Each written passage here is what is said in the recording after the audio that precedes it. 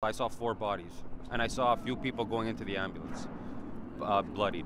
It was bloodied. Why one after one? And there was like old. I saw the old man going up and going down. People told me there is a like safe country, the people is friendly, and then that's why I stay here.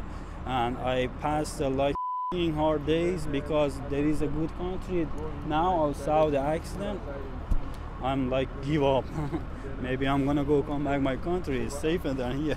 All Asian people, like this Asian couple, start running off their lives, running towards on Yonge Street, and we're like, why are people running? And then we drove a little more forward, and then we saw this white Ryder van start just chasing down on the sidewalk, and then he looked at me because my car was in his way, and then I backed out, and then as soon as I backed out, that old lady got hit right away. Because he was looking at me, and then he saw that old lady, and he turned left a little bit to hit the lady on the sidewalk, and then he started driving down. As soon as he passed my car, he turned around, he looked at me face to face. That's when I saw he was a very angry and scared young guy.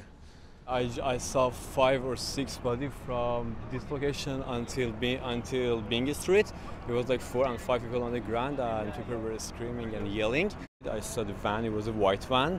As I remember, it was exactly in the sideway, and when it gets people, it looks like a movies. It hits the people and people like fly, things like that. It was super scary. Police came there, and it was like 4 and 5 of them. They were working CPR on them, but I don't think they're still alive. I saw this white van going south in the walkway. And I was thinking, why is he driving there?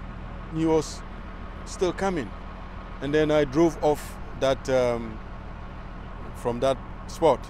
And I got into the street, Yonge Street, facing south, and he was still coming. So I rushed out of my car to go and help. And then another driver also stopped. And then the two of us were trying to help her.